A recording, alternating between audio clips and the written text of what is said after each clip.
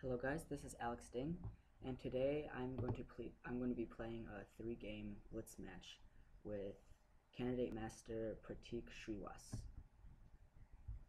Okay, so the first game I'm going to be playing white, and okay, let me increase the size of the screen. Okay, so I'm going to be playing e4,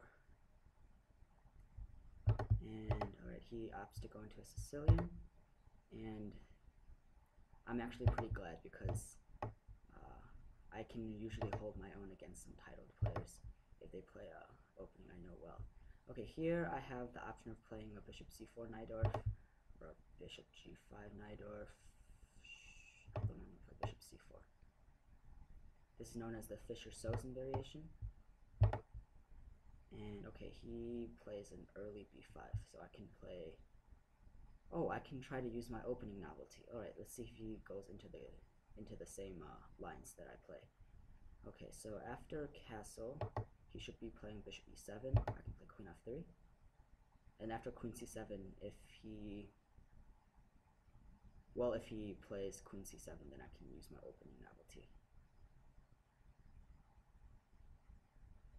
I'm not going to say anything about my opening novelty unless he plays it.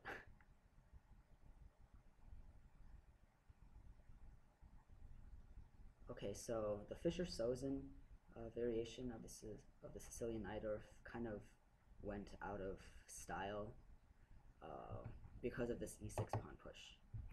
Okay, well here my opponent plays queen b6. So let's see. I'm not exactly sure if this is a line. I haven't actually encountered it ever, but it makes sense. It's trying to pressure this knight in the center from this side, and he's probably going to play bishop b7 at some point and knight c6. So here I think I'm just going to play bishop e3, because after bishop e3 my bishop will be eyeing his queen on b6. So I just have to make sure there's no like shenanigans with him playing an early b4. So if I play bishop e3, he plays b4, I can play knight takes e6, discovering an attack on the queen on b6. So yeah, I think I'm safe for right now with bishop e3. So the queen probably has to go to c7 or something. Okay, well, I'm just going to play it, so I don't want to run out of time. And then I might be playing a queen f3 move here, right? Eyeing this rook on a8, maybe threatening a e5 pawn push. And this is a common theme in a lot of Sicilian games. If white can get his pawn on e5, it'll cause a lot of trouble for black's position, because then this d6 pawn is going to be very weak right here. Okay, so he plays queen b7, and queen b7 is a move that is common in these types of positions, because in the Fischer-Sosen, I might want to sack on e6 at some point. So this keeps the bishop guarding this pawn on e6. So here he's attacking this pawn. So now queen f3 is out of the question. So do I play an e5 move here? Because e5, d takes e5, knight f3. He plays knight c6, I can play knight g5. So that looks interesting. This is probably not the best way to deal with it. And of course, I'm pretty sure he's forced to take, yeah. So he can't afford to play knight d7. Knight fd7, sorry. Okay, so now the whole key to what I was planning, knight g5. So if he plays something, I don't know, risky like h6, I can bring my knight to this nice e4 square. Okay, so he plays bishop d7, and now I can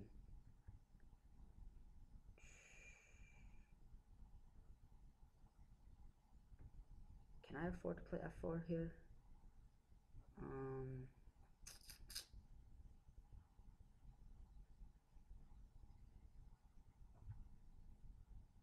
if I play f4, if he takes, I take with rook.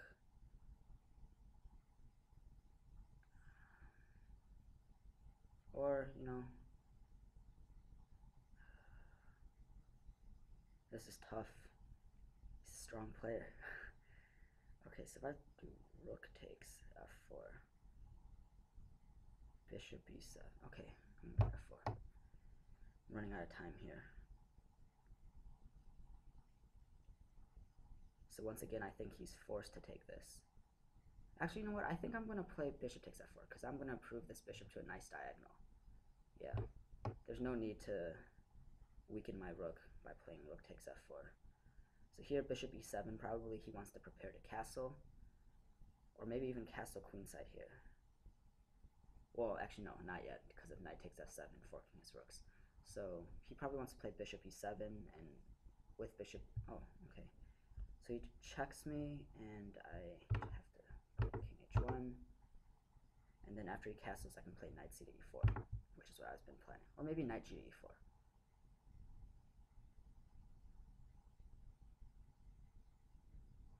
It's tough.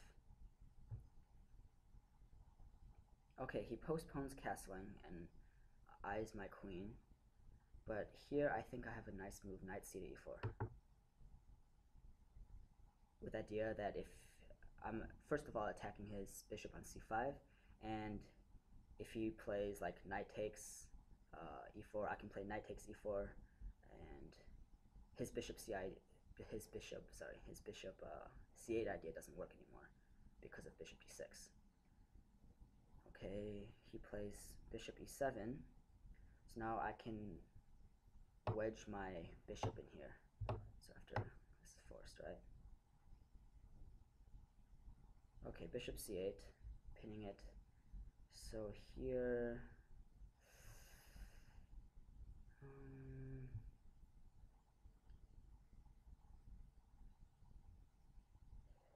man, this pin is annoying.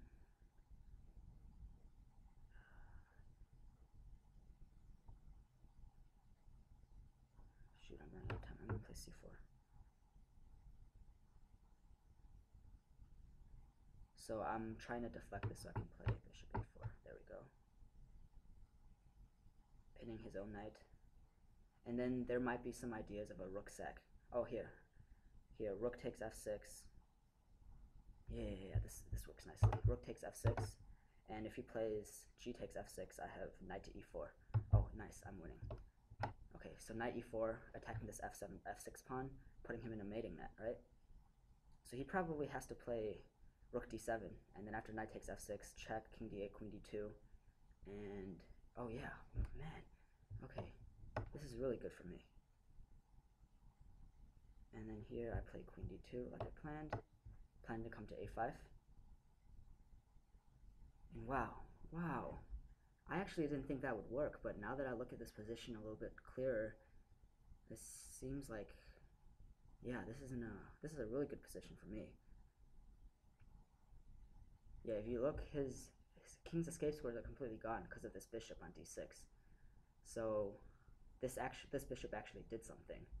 So as you can see, his c7 and e7 squares are guarded by my bishop, and then his final e8 escape square is guarded by my knight. So if I just play any check in this position, it would be checkmate. Okay, so I just have to hope I can hold out for maybe 25 seconds or so. It's a tricky position. So he can maybe play queen b6, blocking off my queen a5 check, and then I'll play rook a to d1. So I'm gonna prepare that.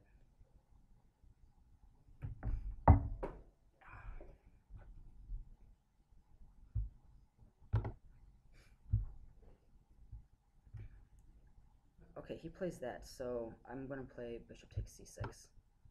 After queen takes c6, I have queen a5 check, and he's gonna be losing material. a5 check. Right, deflection. After rook here, I'm just gonna take the rook here. Okay, he plays there, so I'm gonna queen here, bishop e6, rook a to d1.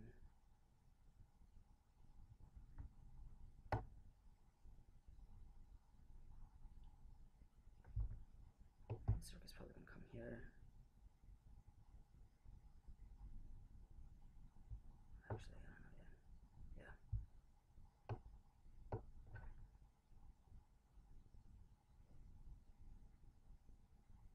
Queen takes c7, rook here, knight here. Oh, I'm going to lose on time. Okay, good game. Alright, so I almost had him in that game. So yeah, I have to learn to play a little bit faster. Okay, so that was an exciting game. So the score now is 1-0 for candidate master Pratik. So okay, so now I realized he's a d4 player. So I'm going to be playing Banco if he plays c4. Or maybe the... nah, I'm going to play Banco.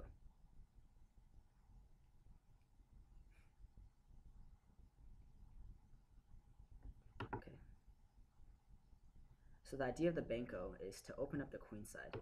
So I'm going to sacrifice these pawns, my queenside pawns, in order to... oh, okay, he plays the b6 line. Okay, so yeah, with the b6 line, he kind of lessens my queenside. He kind of like restricts my pieces a little bit. So it's kind of a hard time trying to figure out how to develop. So maybe I can play a check structure, like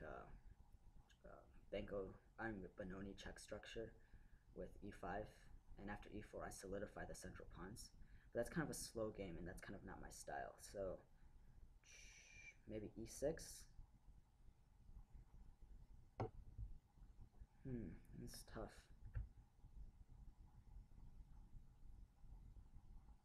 Yeah, I think e6 in this positions are usually good. If he plays e4, I trade on d5, and then I play bishop d6.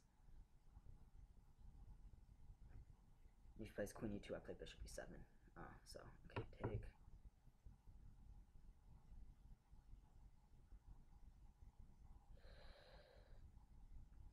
Or, I don't know. Bishop d6 might not be so good, because after... oh, he takes with the knight. Okay, one of my friends, for some reason, said this was wrong. Oh, it's because I get a tempo on the queen, that's why. Or the pawn, if he takes with the pawn. Okay, so after here, I play bishop b7. And this should be nice for me. After knight knight e7. I mean, knight e2, sorry.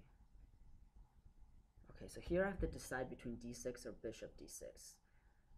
d6, I might have to deal with this backwards pawn later on, and this bishop, the only way this bishop is getting out is with g6 and fianchettoing it. But now that some of the pieces have been traded off, I'm not so sure this bishop is going to be that important. And a lot of the tactics in these kind of positions are gone. So, it's tough right now finding a proper method of developing all my pieces. So maybe if I play g6 immediately, he plays knight c3, bishop g7, and then bishop d3, and he has no problems. So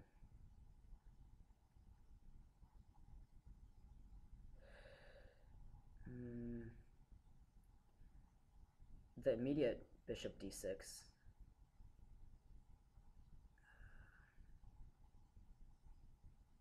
Okay, so his problems right now are that he can't really develop his dark squared bishop to anywhere useful, because it's doing a defensive duty of guarding the b2 pawn. So maybe I don't need to fianchetto it. So alright, choices. Okay, I think I'm going to play d6, and play it safe, and play knight g7, knight e5, bishop e7, bishop f6. So I'm not compromising my kingside pawn structure right now. Not exactly sure if that's a big deal or not, but I don't know, it's always nice to have a safe king.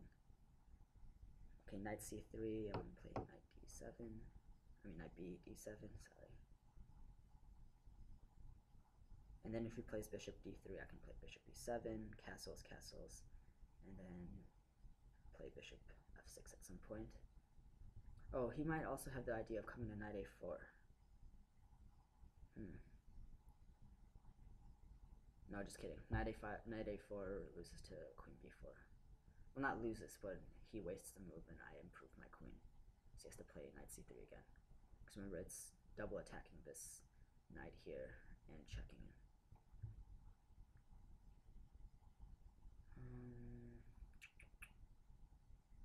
So yeah, I think, yeah, bishop e2 and then bishop e7. We're both going to castle.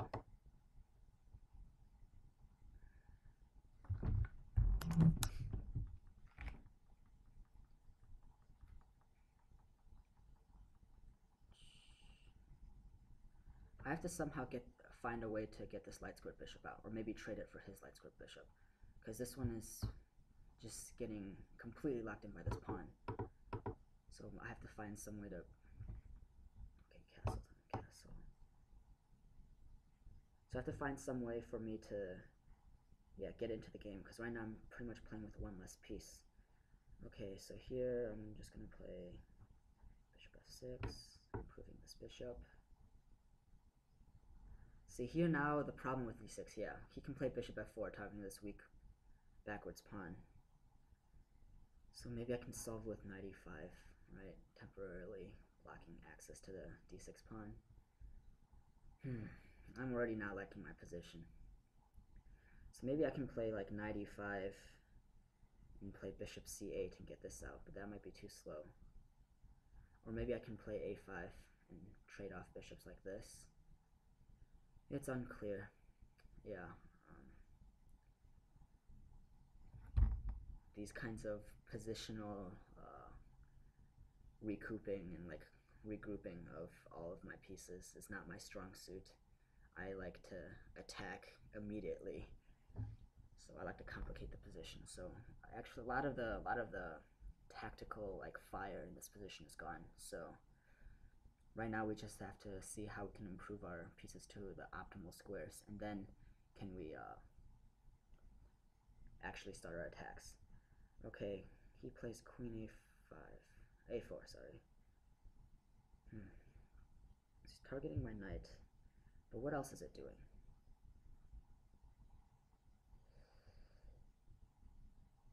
I'm not so sure. Because now I can just play knight e5, right? And yeah, my pieces seem to be nicely. So he just, oh, maybe, no. I thought maybe he would have played queen b3 next move, but I mean, he would have just played queen b3 in the first place. So, knight e5, and then I might bring my rooks to the e file. Okay, here I'm gonna just try a cheap trick. Knight g6, so here, if he doesn't do anything, okay, so he obviously saw it, but if he didn't do anything, I could take the knight for free because his rook's unguarded. So here, I obviously don't want to trade, so I'm going to bring my bishop to a strong central square where it's going to be eyeing some nice pieces around his king side. I might play a c4 push if he doesn't guard this. And it also, if you look, it's his d pawn is now undefended. So I think the only move that solves all of this is either bishop c4 or queen c4. Queen c4 is kind of committal, because after... Okay, so yeah, he plays bishop c4, and then I'm going to play knight e5 again.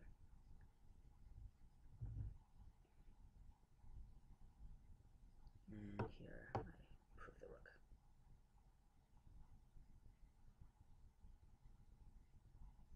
Okay, he brings his knight back. How do I get my pieces in the game? Can I afford to play a5? I'm gonna try to play a5. Oh, wait. I gotta stop rushing. Okay, he missed knight f5, which is pretty crushing in this position. Okay, bishop d6, bishop takes e3. He's down on time, so I'm just gonna trade off. Rook takes e3, and then queen here. Right, his queenside pawns are gonna be pretty weak. Oh. which way to take? Just probably here, right? And after this, I don't want to trade, so I'm going to bring it over here. I don't want to have a weak back rank, so I'm just going to play g6, and I'm going to play f5. Okay, with f4, I can just take, and then bishop a6, and then my position is nice. So now I solve the problem of my light scored bishop. So he has to defend all this, and then actually I can just trade off here. And let's see, how do I do this? Oh, wait, I'm down on time too, shoot.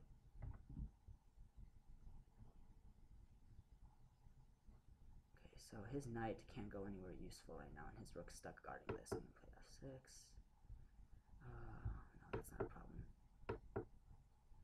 Okay, well, alright, I'm gonna get my pieces in the game. Okay, now this pawn is falling.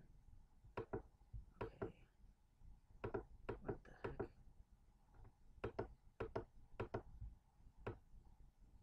Oh, he was trying to time me out.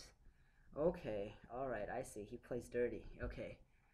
Alright, so in this game, in this next game, I'm just gonna try to play fast, because I have winning positions in both of them, and I don't want to throw this away. So, okay, going all out. And he already played this for you, so you know how this goes. So he's gonna maybe try to transpose into a Shevninjin or something. I think that's what it's called. Knight c3, and then I'm gonna play g4, which is one of my sidelines. It's surprisingly very okay. So he maybe wants to. Okay, so he's like combining like the Taimanov with the Najdorf with a Shevninjin. Okay, so I'm gonna play a3, bishop b7, proof my bishop, knight c6, castle, play bishop e3.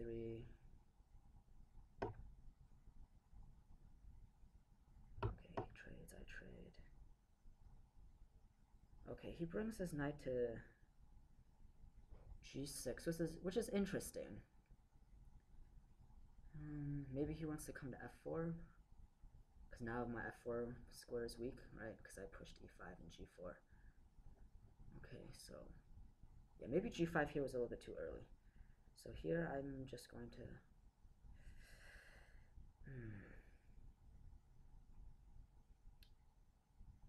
how to proceed? Maybe just h3 right now. Okay, so here, okay, white plays bishop d6, but can I afford to take that pawn? I'm kind of scared. Okay, so bishop takes g7, rook g8, bishop f6. I don't know, is this just a free pawn? What kind of compensation? Well, he obviously has compensation for it, because his pieces are nicely developed and they're all aiming at my king. And now knight f4 seems pretty nice. But I mean, what are the repercussions of playing this? Does he have like a Zwischenzug? I'm not sure. Well, you know what, it's online chess, so I'm just gonna take it. Okay, and then bishop f6. So yeah, I'm trying. Oh, I see what he's doing. Okay, so now he wants to play h5. Yeah, there we go. He plays h5 to open up my king side. So I think I have to play f3. Taking is suicide. So yeah, after f3. Oh, okay, I see now. Oh, too late. Okay, see, now my bishop kind of sucks. It's pretty much being a tall pawn, guarding all my other pawns, and then he can play knight f4, and then he takes advantage of my hole on f4. And if you look at my king side, it's very, very weak on the dark squares, and so he's probably going to attack there somehow. So actually, maybe instead of knight f4, he can play knight e5.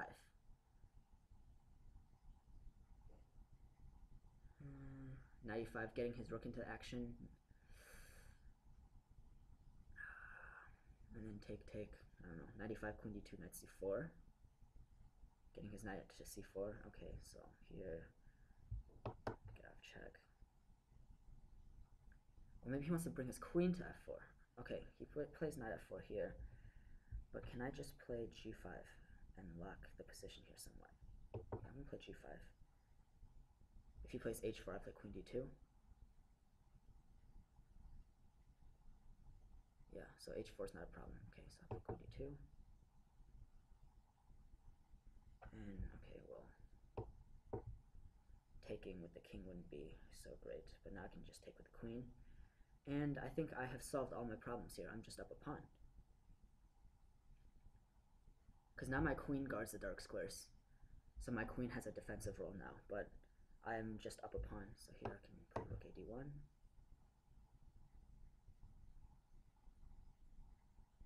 And yeah, my position seems pretty good. And here I might even consider, okay, so with bishop e3, he's guarding some central squares, so he's halting my f4 push, which I was actually considering playing here.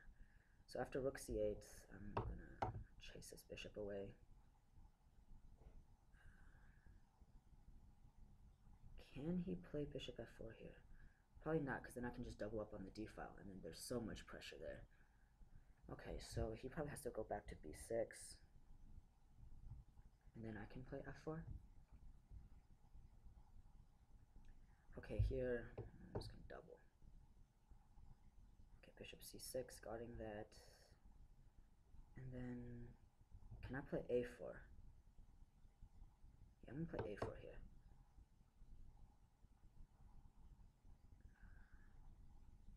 a4, b4, knight d5. Triple, double, quadruple, exclaim.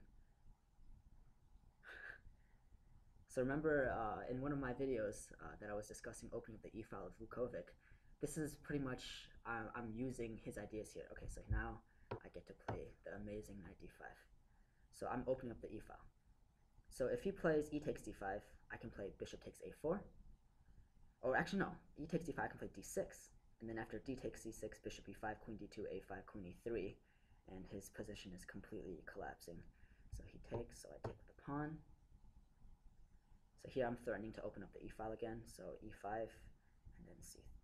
Oh wait, this isn't as good as I thought it would be.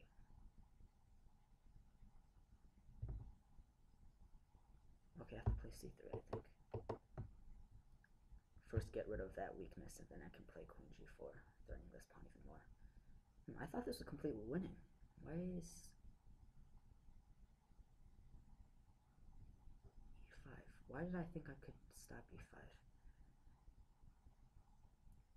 Okay, so that was probably a mistake by him. Because the reason this is a mistake is now he has no counterplay on the queen side. Once this queen side is completely locked up with his pawns, I can begin my attack on the center and his king side. And I don't have to worry about him striking back. So here I can take a free pawn. Okay, so now I'm just up 2 pawns. And after queen here, I can play...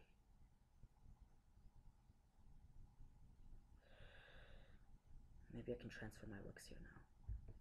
Yeah, I'm going to transfer my rooks to the king side, because the queen side is locked up, like I said. So I don't have to worry about that. Here...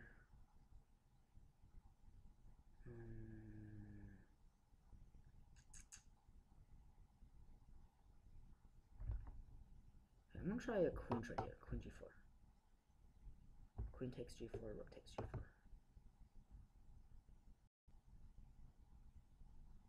Okay, so now I'm... Wait.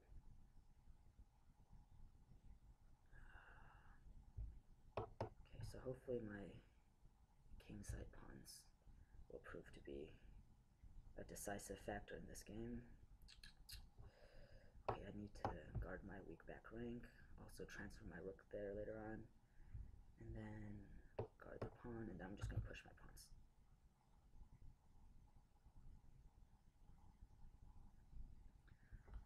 Okay,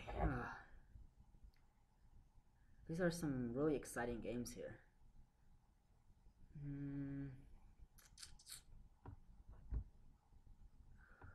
what does black play?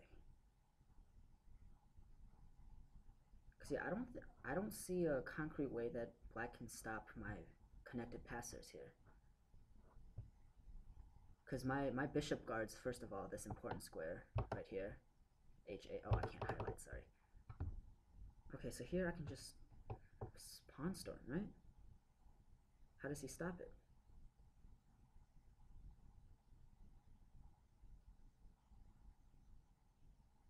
Yeah, I don't think there's a good way for him to stop it, because, like I said before, my bishop guards the promotion square. His bishop is completely cut off from defense, and the only piece guarding it is his rook. And then now with rook a2, his rook is offsides too. He's going to have to play rook a4 to get his rook into the game.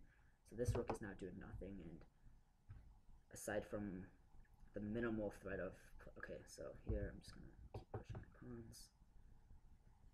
Okay, here... Yeah, this is winning. After here... Can I... Let's see, can I just promote immediately?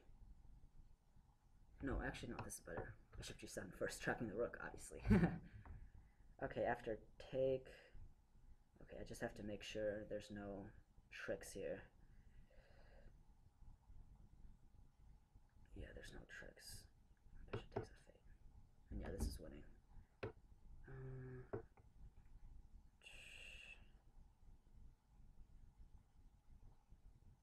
Here.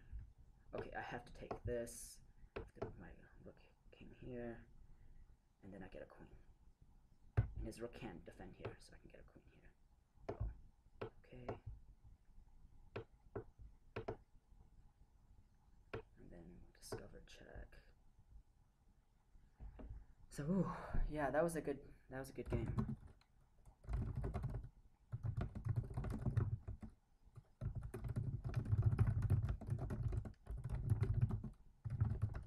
Alright, so this game ended in a win for candidate master Pratik Shriwas, I believe. This is his chess.com profile.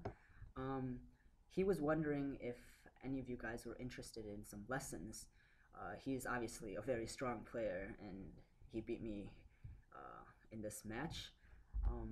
He's looking for any players from the beginning level up to maybe about expert, and his rates are pretty low, and I definitely recommend him as a coach for any players who want to improve. So his chess.com profile is onlinegeek1988, and I will also post a link to his chess.com profile in the video description. And yeah, tell me what you guys think, and just comment in the comment section, and I'll see you guys next time. Thank you very much.